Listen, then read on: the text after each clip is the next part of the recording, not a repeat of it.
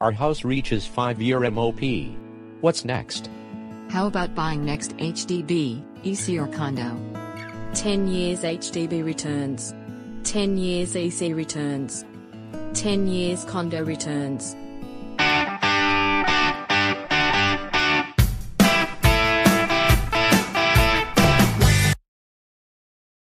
Condo capital returns is attractive.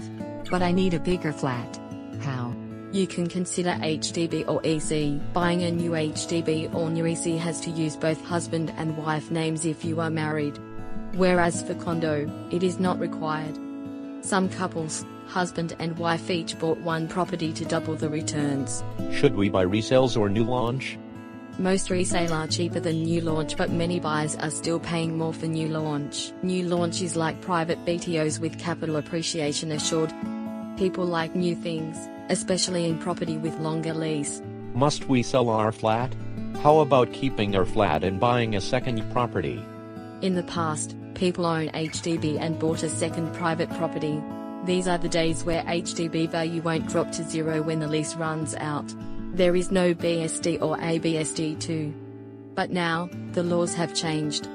First, there is an ABSD, additional buyer stamp duty, of 12% for owning a second property. Second, you need to clear the outstanding loan in your first property to be eligible for the maximum housing loan of 75% for the second property. Third, CPF can only be used for the second property after you have set aside basic retirement sum in CPF.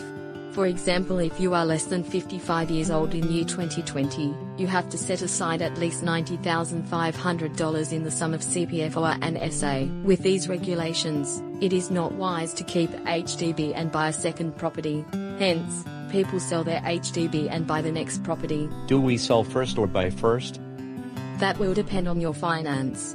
Selling first allows you to cash out and avoid ABSD since you are not owning any property.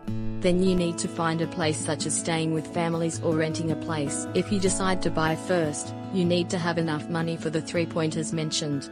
For married couple who want to get back the 12% ABSD, they need to sell their HDB flat within 6 months after the TOP or CSC. Wow, we should get a real estate professional for further detailed planning. Yes.